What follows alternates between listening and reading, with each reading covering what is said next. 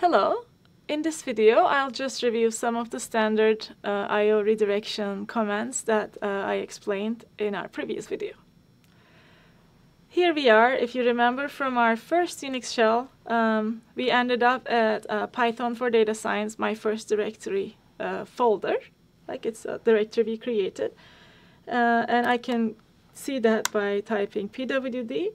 I can also ls in this directory and see the contents of it. And as you might remember, we had two files, fruits.txt and shakespeare.txt. We moved into this directory. Now I'll use the cat command to display the contents of fruits.txt. And I see that there's about 8-9 lines in there. If I do the same thing to shakespeare.txt, we'll notice something interesting actually here, that it's not going to fit in the shell. So it's going to quickly go through the file, all the 12,000 something lines in this file, and it's going to bring me back to the end of it, and I'll only see the end of the file. How do I get around this problem? There's another command called more in Unix. And as you might remember, the man command is yet another command in Unix to look up the manual pages of all these commands. So if I say man more, I'll see the description of the more command, for example. Or if I say man cat, I'll see the description of the cat command. So if I say man more, I'll see that this command is going to give me however much fits in my Unix shell. So I can, instead of cat shakespeare.txt, I can say more shakespeare.txt, starting from the first line that starts with this is the 100 etext file, blah, blah. I'll see however much fits in my shell about that shakespeare.txt. So by just pressing the space key in my keyboard, I can go through this file and look at all the lines in this file. Or I can just get out of it using Q. So then there's a difference, right? We said cat shakespeare.txt, it goes through the whole file. We can't see the beginning of the file. We can, of course, scroll back up using our mouse, but we don't want that. And we can also say more shakespeare.txt and see the file as much as fits in our shell. So why is this useful? Because we want to go through the file. And sometimes these longer files, we want to do something with it, right? We want to maybe sort this file or count the lines in this file. So let's say I want to sort the contents of fruits. Sort is a Unix command. We can use it for quick data manipulation. I'll say sort fruits.txt. I'll see the contents of fruits.txt all sorted in alphabetical order. So now I'll take the sorted file, fruits.txt, and I'll save it to yet another file. The thing to use here is the standard out redirect greater than symbol. And I'll call that file fruits sorted.txt. So I don't see anything in my standard out because I redirected the standard out to this file. If I cat fruit sorted.txt, of course we can just give the file name to the cat command as you've seen before, or cat actually can accept the input to come from a file that's redirected to it, like fruit sorted.txt. Here I'm doing an input redirection, standard in redirection to come from fruit sorted.txt. I would see the contents of that file. So it's the same with the standard output of the command that we've seen before. So the next thing I'll do here is to actually manipulate this file even more and get only the unique lines in this file. So I can look at fruit sorted.txt and get the unique lines in it. So here we see double apples, double peaches gone now. We only have apples, grapes, melon, oranges, peaches, and strawberries. 6 lines there. So there are 6 types of fruits, unique fruit names in this file. If I'd like to save that to another file, I'd say unique fruit sorted.txt and redirect the output to fruits unique.txt. So I can quickly cat the contents of fruits unique. We see that it's the same with the standard output of the command.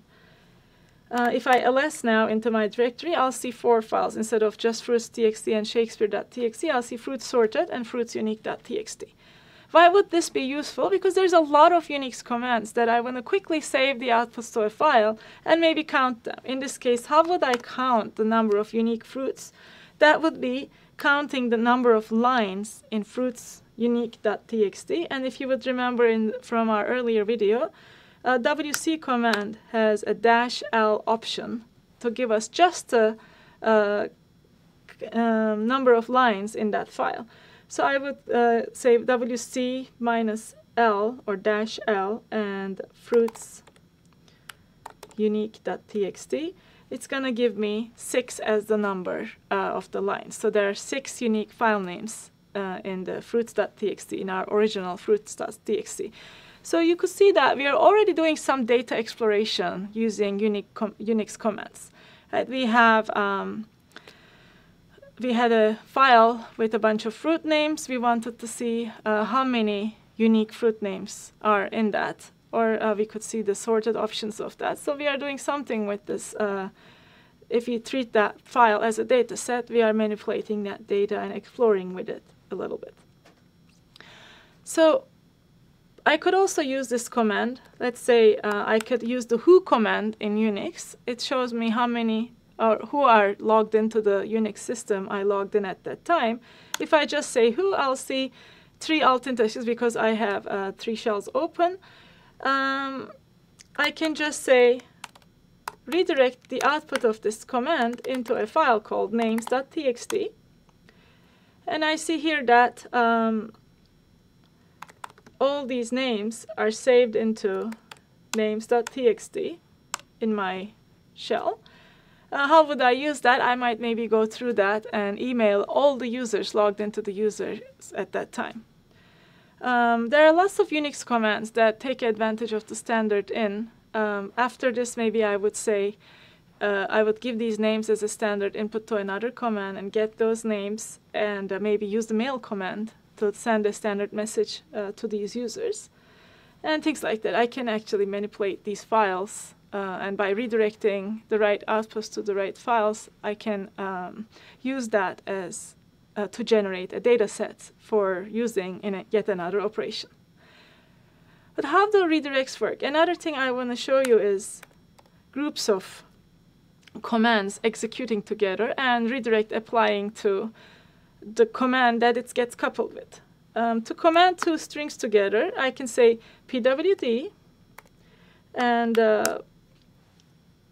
and then execute ls-l right after that. If I use the semicolon operator or character after pwd, it says execute pwd, and right after that execute ls-l. It's like typing 2 of these commands one after another on the shell.